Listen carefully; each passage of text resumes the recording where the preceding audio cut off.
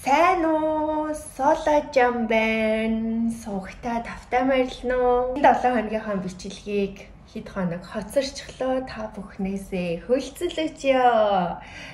За суугтаа subscribe дарж амжааг байгаа хүмүүс маань заавал subscribe дараарай. Instagram, Facebook дээр намайг дагааг байгаа бол Solajog гэд байгаа. Заавал дагаарай. Өнөөдөр та бүхэндээ би юуны талаар ярих вэ гэхээр би хэрхэн хооллодог вэ гэдэг талаараа хуваалцъя гэж бодож байна. За би өмнөх бичлэгүүдээр яаж турсан тухайгаа бас хүнсээ цуглуулж байгаа хуваалцсан байгаа. Үзэж амжаагүй хүмүүс маань заавал үзээрэй. Тэгээд хүмүүсээс маш их асуулт ирсэн. Соло яаж хооллодог вэ? Хооллолдог талаараа хуваалцаач гэд. За тэгээд өнөөдөр би та бүхэндээ өөрийгөө хэрхэн хооллодог талаар хуваалцъя гэж бодоод энэ бичлэгийг хийж байна. За ингээ бүгдээрээ бичлэг рүүгээ орцгоё.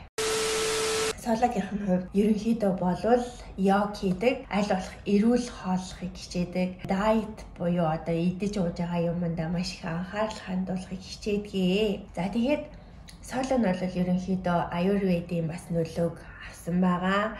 За сүүлийн үед болохоор шинээр мэдлэг мэдээлэл, ном сонин, подкаст энэ төр сонсоод бас сүүлийн үеийн өөрийнхөө хоолтон дээр бас шинжилэл хийгээд явж байгаа.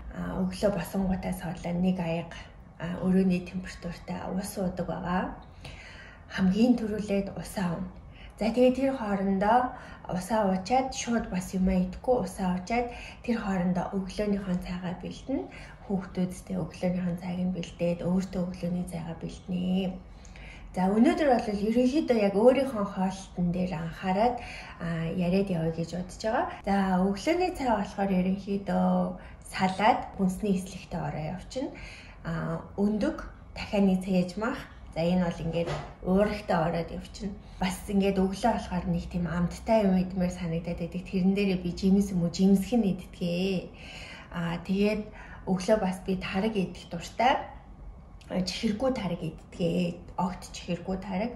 За тэгээд хуурай идэх юм идмээр бас санагддаг болохоор талхан дээрээ чиз энэ төр тавьдаг. За тослогийн хувьд болохоор суулаа талхаа чизтэй идж байгаа. За тэгээд авокадо бас идэх дуртай. Авокадо бол миний хамгийн дуртай хүнсний нэг. Таргаа болохоор би одоо сүүлийн үед энэ Японд ингээд огт тослоггүй тараг энэ төргээ зараад идэг болсон. Би бол тослогтой яг ингээд нөгөө 100% чихэргүй ийм тараг авч хэрэглэх дуртай. Бас тэр тарагнаас ингээд тослогоо авдаг.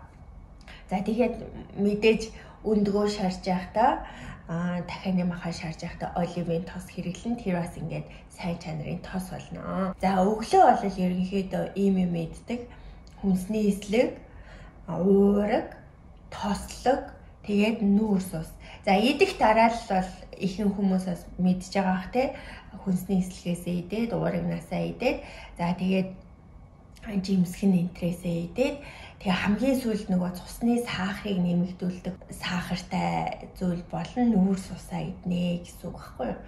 Ингээд идэх юм бол цусны сахар огцом нөгөө өсөхгүй. Тэр чинь ингээд нөгөө генет огцом ингээд цусны сахар нэмэгдэхээр огцом бас ингээд унана. Тэр нь болохоор спайк нь явагдаад тэгээд ядраад ингээд нойр хүрээд сулдаад идэг. Ялангуяа нөгөө банштай цайтай Монгол хоолнууд ингээд эзний дараа жоох ингээд нойр хүрээд ингээд идэг маань тэр нөгөө цусан дах сахар маань огцом нэмэгдчихэд ингээд унж байгаа үедээ бид нар тийм мэдрэмж аваад байдаг байхгүй. Тэгэхээр аль болох нөгөө цусныхаа сахарыг ингэж хэлбэлзүүлэхгүйгээр ингэ хооллохыг хичээдэг.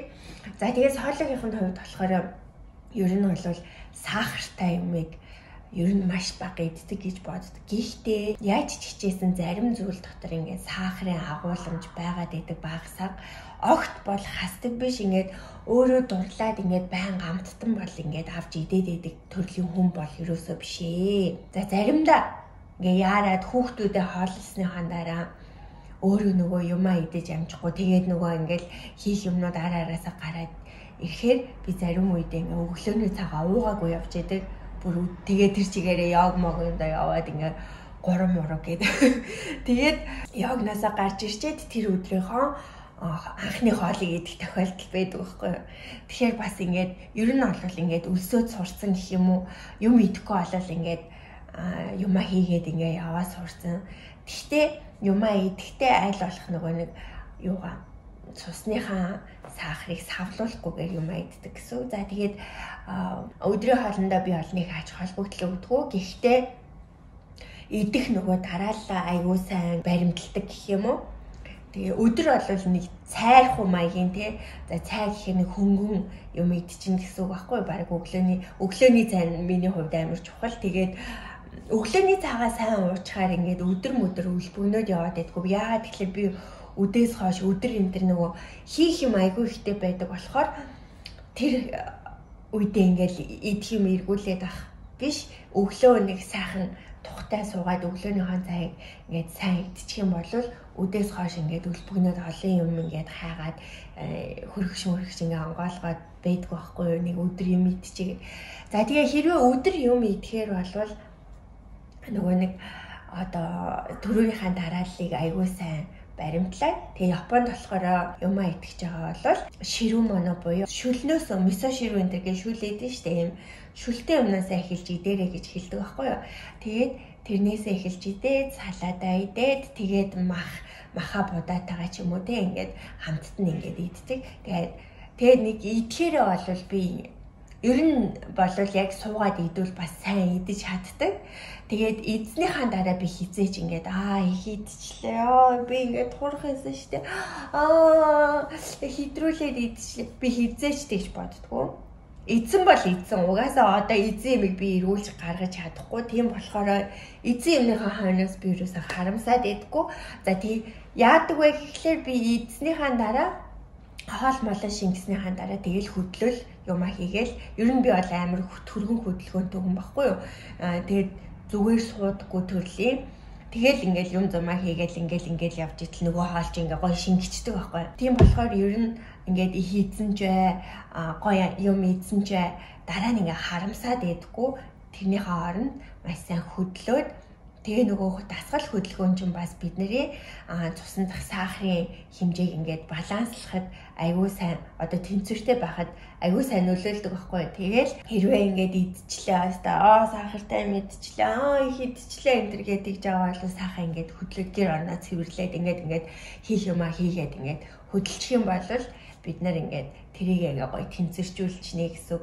Хүмүүсийн нэг алдаа юу гэдэг вэ гэхлээр станаар амар хидчихлээ мэдчихлээ гэдэг хэрнээ тэгээ хөдөлдөг байхгүй хөдөлдөг.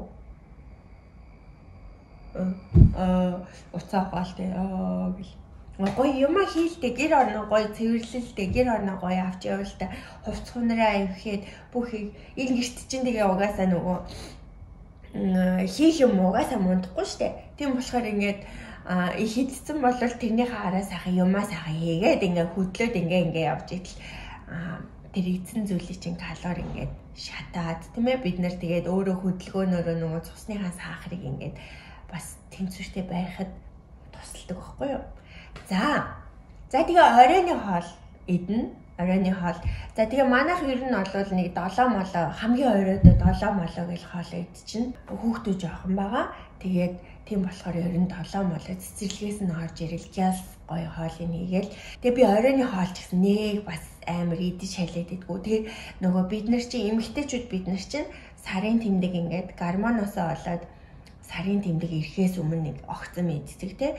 Тэгээ сарын тэмдгийн үед идмээр санагдаа. Тэгээ сарын тэмдэг дуусахаараа ингээд нөгөө гормон ингээд тэнцвэржээд их идэх нь багасаад ирдэг. Тэр их идэх үедээ бол би хідэн яг нөгөө гормоноосоо шалтгаалаа те. Тэгээд унжаагаа үедээ нэг идмээргүй үедээ бол нэг идэхгүй тэгэл орхицдаг. Ингээл заавал идэх хэвээр ингэх хэвээр гэдэг өөрийгөө шахаад идэггүй яг бас энэ сарын тэмдгийнхаа гормоныг ингээ сайн ажиллаж агаад тэрэндээ тааруулаад иддэг. Тэгээд бүр яг ингээ цаанаасаа амар автад хөдлөөд идэг үе эдэн штэ. Нөө сарын меркел ингээл те. Тэр үедээ бол ингээ өөрийгөө суул таад идчихдэг. Идэл тэгэнгүүт идэж идсэн юмнууд ер нь тэгэл амар сайн буцаал доошоогоо гарчдаг байхгүй нөгөө йог мог хийдэг болохоор ингээд нөгөө гиз дотрын үйл ажиллагаа айгуу сайн. Тэгээд ерөнхийдөө бол нэг тэгээ идж байгаа дараа л маань айгуу зүв байгаа болохоор би дөөх болохоосоо илүү гараа явчдаг. За ерөнхийдөө бол нэг Иймэрхүү хооллдог байгаа. Тэгээд би хийзээж хоолны дэглэм ер нь барьж байгаагүй. Бүр нөгөө нэг багтаа тий яг энэ ээж мэж болохоос өмнө сурагч оюутан багтаа бол барьж ийсэн. Өөрийгөө амар зовоож ийсэн. Тэр бол одоо бүр үнэхээр бүгдээрээ буруу хийсэн байлээ. Ингээл юм идэхгүй дээ хоол мол идэхгүй байжсэн аа. Амар юм алимтай таргийг ингээ идэж мэдээлтэй. Тэгээ тэр ядуу ихлээр алимч нь одоо сүүлийн үеийн жимснүүд ерөөсөө тэр чигээрээ сахар болцсон. Нөгөө илүү амттай, илүү сахарын орцыг нэмэгдүүлэх гээд ингээ хүмүүс бүр энэ нөгөө юу яатсан баггүй юу? Одоо хиймэл жимснүүдийг ингээ гаргаад ирсэн. Одоо Японы энэ жимснүүд бол бүгдээрээ ихэнх нь амар сахарын орцтой. Тэгээ яг нөгөө хиймэл аргаар ингээд байгалийнхаараа биш, хиймэл аргаар ингээд илүү хүмүүст ингээд амттай санагдахаар болгоцоо. Одоо усан үзэм, алим, оранж, банан гэлтэй бүх жимснүүд ер нь яг нөгөө хамгийн анх хүн төрөлхтөнд жимс танигдж байсан үеэсээ ингээд шал өөрчлөлтсөн байгаа байхгүй. Одоо ингээд алим чи мангар том болсон шүү дээ. Бид нарыг жоохон бахад бол ийм хатуу ингээл те ийм жижигхэн хатуу эсэглэн энэ төр алимнууд айгүй их байдаг байсан шүү дээ.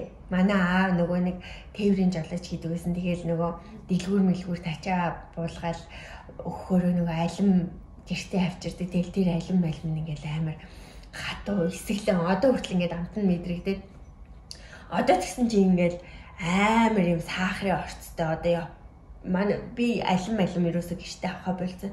Тэрний оронд жимсгэн авч байгаа. Тэгээд алим болохоор ингээд юм том тий. Тэгэл юм нүл сахарын орцтой.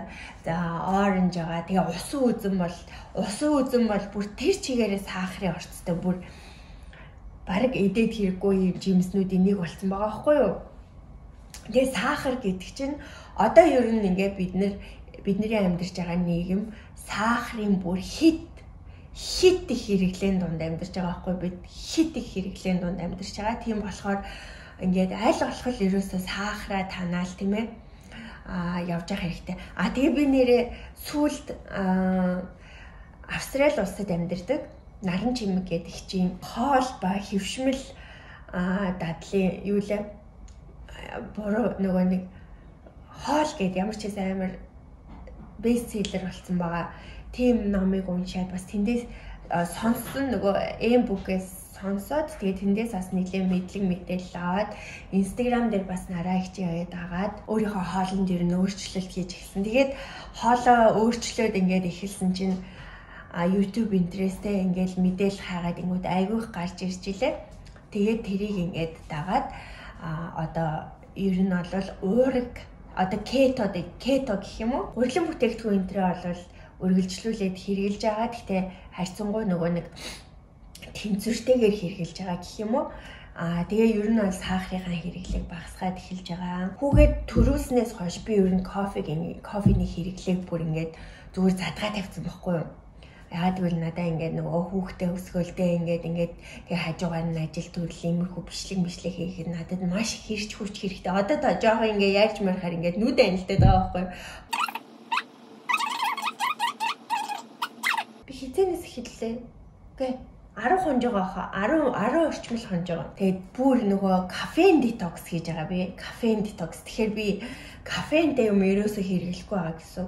За би өмнө нь нөгөө хүүгээ төрүүлснээс хойш кофений хэрэглээг бол ерөөсөө ингээд хайцсан байхгүй юу? Бүр дураараа уусан. Өглөө. Гэтэ аль болох нөгөө нойрондоо ингэж нөлөөлөхгүйгээр ууй гэж бодоод одоо үдээс хойш энэ төр уухвал 3-4 үед хамгийн сүүлж байгаа юм уу те. Тэгээ бүр үнэхээр ядраад байгаа үед өдөр бол би кофе уучаад нөгөө юу уудаг гэсэн. Energy drink энэ төр угаад та нар миний story энтрийг үздэг бол би заримдаа energy drink ингээд story дтэй штэ. Тэгээд тиймэрхүү бүр нэлээд кафений хэрэглээ өндөр байж байгаад тэгээ би хэд хоногийн өмнөөс одоо 10 хоногийн өмнөөс кафеин детокс хийгээд тэгээ кафеин детокс хийсэн чинь бүр амар нойр хүрээ заа бүр ингээд унтаад одоо би йог могон дээр баг ингээд унтаж йога хийж тэгээд аль болох ингээд гүрийгээд кафе нуухгүй одоо ингээд явж гин тэгээд орой бүр нам унтж гин шөнийн нойр бүр нам амар гүнзгий унтж байгаа За тэгээд кафена ингээ хасаад эхэлсэн чинь одоо ингээ утаснууд амар ухаантай болсон. Би ингээ мафена ингээ хасж байгаагаа тий стори энэ төр оруулаад кафе энэ төр гэдэг үгийг би утсандаа ингээ хийхээр одоо миний энэ YouTube мөвээр ингээ дүүрэн кафений талаар подкастууд энэ төр гараад ирсэн байгаа.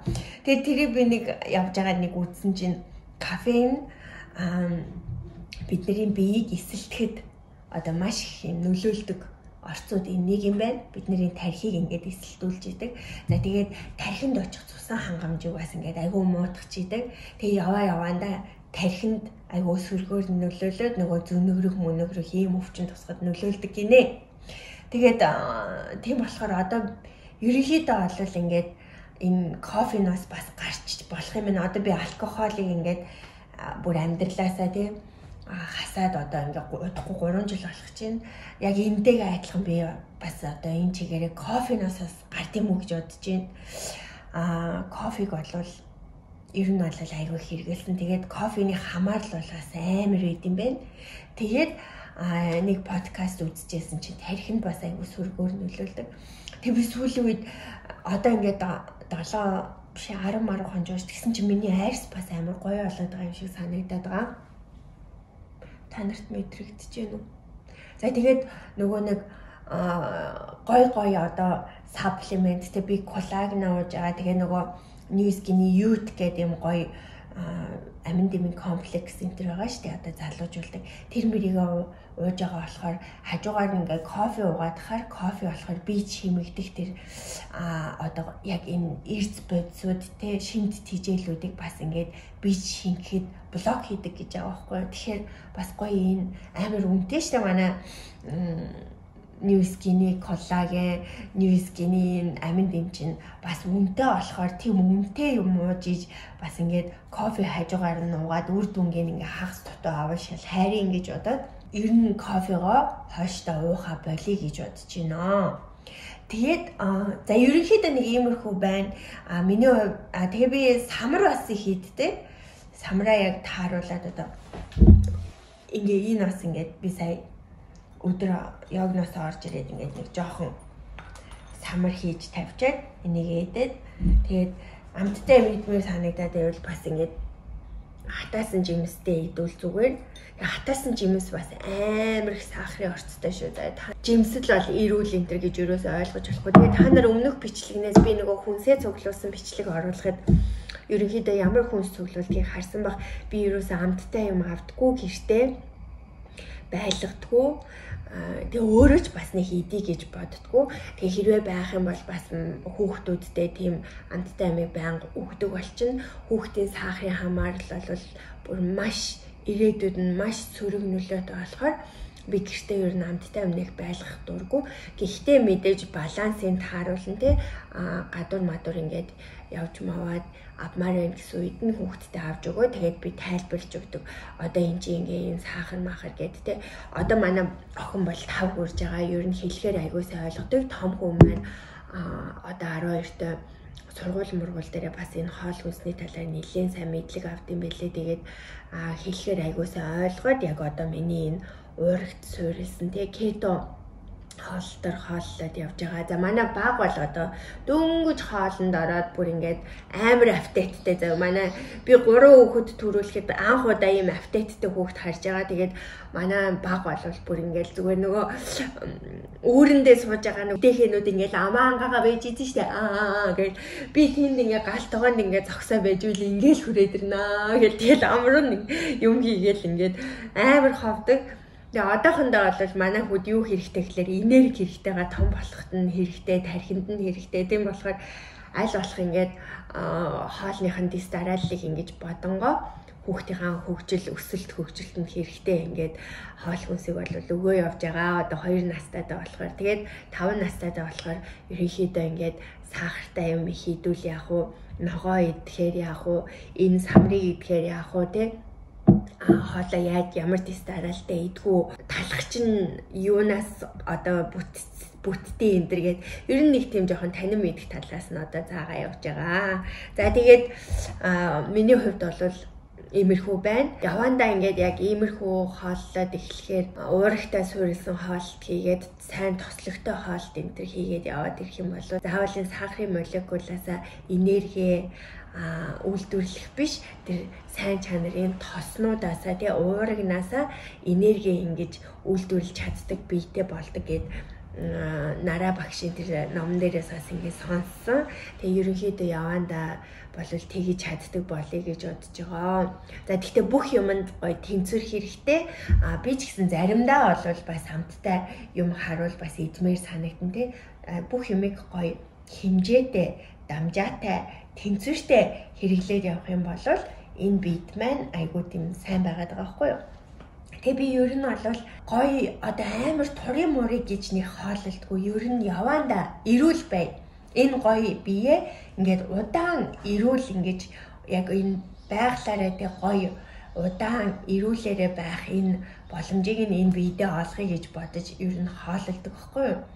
Тэгэхээр тийм болохоор ингээд тийм холын зорилготой болохоор ер нь за би ингээд одоо бараг 100 наслаад те 100 наслахтаа би өөрөө шатаар дэшээ гарч чаддаг, алхаж чаддаг, эрүү өвдөг маань нийлээгүй юм гоё байхын тулд би юу хийх вэ, ямар юм идэх вэ гэдэг талаас нь ингээд одоо брейкдаун хийгээд хооллолдог гэсэн үг байхгүй юу? Ер нь дасгал хөдөлгөөнөө ч гэсэн тэгж гэдэг, амьдралын хэм маяг маань ч гэсэн тиймэрхүү явагддаг гэж хэлэхэд бол хэлсдэхгүй. Тэгээд тийм болохоор одоо тэр өнөөдөр 37 за 100 нас хүрэхэд надад одоо 63 жил байгаа юм байна. Тэгэхээр 63 жилийн хугацаанд би энэ бие эрүүл саруул авч явахын тулд юу хийх ёстой вэ гэдэг тэгж бодоод өнөөдрийнхөө энэ үйлдэлтэй дадал зуршил, хоол, хүнс, дасгал хөдөлгөөнөө хийж явдаг байхгүй юу? За ингээд өнөөдрийнхөө бичлэгийг энэ хүрээ дуусгая. Тэгээд өнөөдөр та нартай хуваалцсан зүйл маань та нарт нэг ч ихсэх хэрэгтэй зүйл байсан болов уу гэж бодож байна. Өнөөдрөөс эхлээд хэрэгжүүлэе гэж бодож байгаа зүйлээ комментоор үлдээгээрэй. Бичлэг таалагдсан бол лайк дараад, сувгтаа subscribe даж амжааг аваад subscribe-аа дараад суугаа дэмжээрэй. Тэгээ дараагийнхаа бичлэгээр уулзъя. Түр баяртай.